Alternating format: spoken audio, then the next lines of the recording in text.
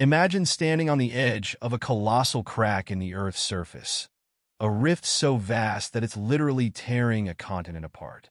Beneath your feet, tectonic forces are at work, stretching and splitting the land, creating a geological drama that has been unfolding for millions of years. This is the East African Rift, where the Earth's crust is thinning, where volcanoes rise, and where earthquakes rumble. The East African Rift is rewriting the future of Africa, hinting at a time when the continent could be split in two and a new ocean might emerge to separate its land masses.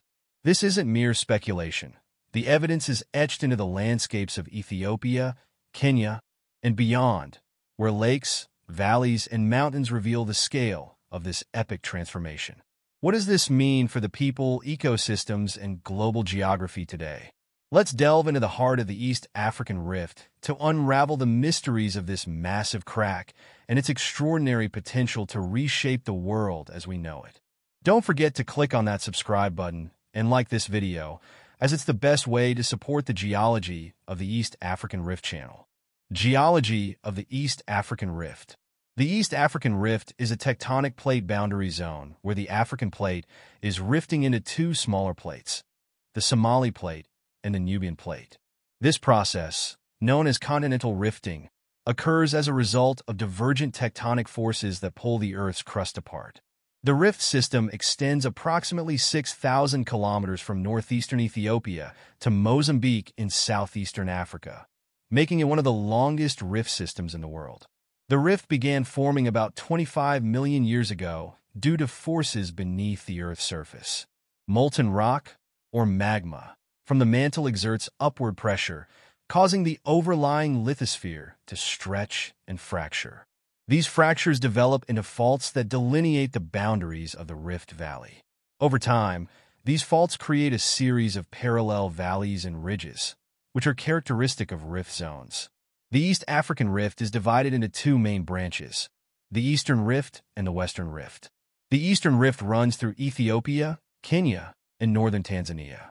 It is distinguished by prominent volcanic features such as Mount Kilimanjaro and Mount Kenya, as well as alkaline lakes like Lake Turkana and Lake Natron. The Western Rift is bordered by some of Africa's largest and deepest lakes, including Lake Tanganyika, Lake Kivu, and Lake Albert. The Western Rift is less volcanically active, but is notable for its significant seismic activity. At the northern end of the rift lies the Afar Triple Junction, a geological intersection where three tectonic plates meet, the African Plate, the Arabian Plate, and the Somali Plate. This junction is a hot spot for tectonic activity and is considered a critical area for studying the dynamics of rifting. The thinning of the crust in this region is so pronounced that new oceanic crust is beginning to form, signaling the early stages of ocean basin development. Volcanic and seismic activity. The East African Rift is a hub of volcanic and seismic activity, driven by the underlying movement of tectonic plates. The rift's volcanism and earthquakes are not just byproducts of its formation, but also key indicators of the dynamic processes shaping the region. The rift hosts some of the most iconic and active volcanoes in Africa. These include Mount Kilimanjaro in Tanzania, the tallest mountain in Africa and a dormant stratovolcano, and Mount Kenya, a dormant volcano and the second highest peak in Africa. Volcanic eruptions in the region are a testament to the movement of magma beneath the Earth's crust, which contributes to the thinning and splitting of the lithosphere. Seismic activity is another hallmark of the rift. Earthquakes occur as the crust adjusts to the stresses imposed by tectonic forces. While most earthquakes in the region are relatively small, they serve as reminders of the rift's tectonic dynamism. Occasionally, larger seismic events occur, causing damage to infrastructure and posing risks to human settlements. Future of the Rift, a splitting continent. The East African Rift represents the initial stages of a process that could ultimately divide the African continent into two separate landmasses. This rifting is driven by convection currents in the Earth's mantle, which create upwelling forces beneath the crust. Over time, the crust stretches, fractures, and thins, making way for molten rock to emerge. As the crust continues to weaken, large sections will sink, allowing seawater to flood the depression and form a new ocean basin. This transition marks the evolutionary path from a continental rift to an oceanic rift, as seen in the histories of the Red Sea and the Atlantic Ocean. This dramatic transformation will not occur overnight. It is estimated to take tens of millions of years. However, the signs of this future division are already visible. Currently, the rift is widening at rates of a few millimeters to centimeters per year. While imperceptible on a human timescale, this rate is significant over millions of years. As the Somali Plate continues to move away from the Nubian Plate, the rift will eventually widen to the point where seawater inundates the area. This will lead to the formation of a new ocean basin. The resulting ocean that will separate eastern Africa from the rest of the continent will create a new island landmass, similar to how the Atlantic Ocean formed when South America and Africa drifted apart. If you look at the west coast of Africa and the east coast of South America, you'll notice they fit together like two jigsaw pieces, beautifully highlighting how these continents were once joined as one. Implications for global geography. Now, assuming that millions of years down the line, nation-states will still exist in the form they do now, here is what we expect would happen when Africa finally splits into two. 6 landlocked countries, namely Rwanda, Uganda, Burundi, the Democratic Republic of Congo, Malawi, and Zambia, would inadvertently find themselves with a coastline. A new coastline just in their front yard would come with huge advantages. The previously landlocked countries will now have access to the sea, giving rise to the reduction in international logistical expenses and the creation of shipping and fishing industries that did not exist before. These countries will build harbors that will connect them to the rest of the world directly.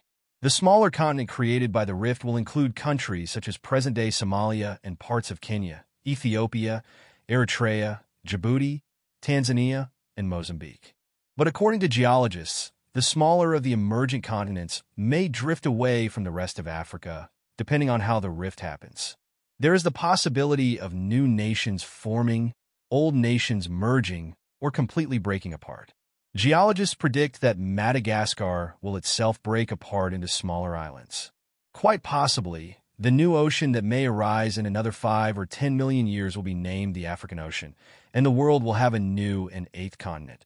The development of this new ocean will connect the Red Sea, the Indian Ocean, and the Atlantic Ocean, fundamentally altering global geography and enhancing Africa's strategic importance. Climate and ecosystem evolution. The creation of a new ocean will also bring significant climatic and ecological shifts. Coastal climates will become more humid, altering rainfall patterns and vegetation types. The biodiversity of the region will undergo dramatic changes as terrestrial ecosystems give way to marine environments.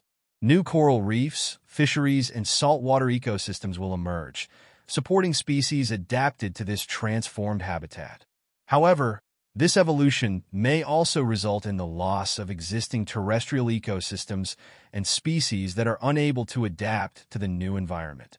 Rift lakes such as Lake Tanganyika and Lake Malawi could become part of the new ocean system, further transforming their ecological dynamics. Challenges and disadvantages. Doubtlessly, the emergence of new coastlines will unlock a myriad of opportunities for economic growth. There will be far more maritime activities and possibly shorter routes to other parts of the world.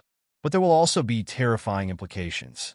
As tectonic activity intensifies, earthquakes, volcanic eruptions, and land subsidence will become more frequent, leading to widespread destruction of infrastructure such as roads, buildings, and bridges. Meanwhile, Africa is already the most impacted region when it comes to displacement, with more countries affected than any other continent or region. Every year, millions of people are internally displaced in Africa. As the plates continue to split in the future, this phenomenon will result in the displacement of communities and settlements. The transition from a terrestrial to a marine environment in the rift zone will destroy existing ecosystems. Unique terrestrial habitats, including forests, savannas, and freshwater lakes, will be lost or significantly altered. Many plant and animal species that are unable to adapt to the new environment may face extinction, while others will become endangered due to habitat changes, resulting in a significant loss of biodiversity. Future outlook. As the rift continues to evolve, it reminds us of the ever-changing nature of our planet.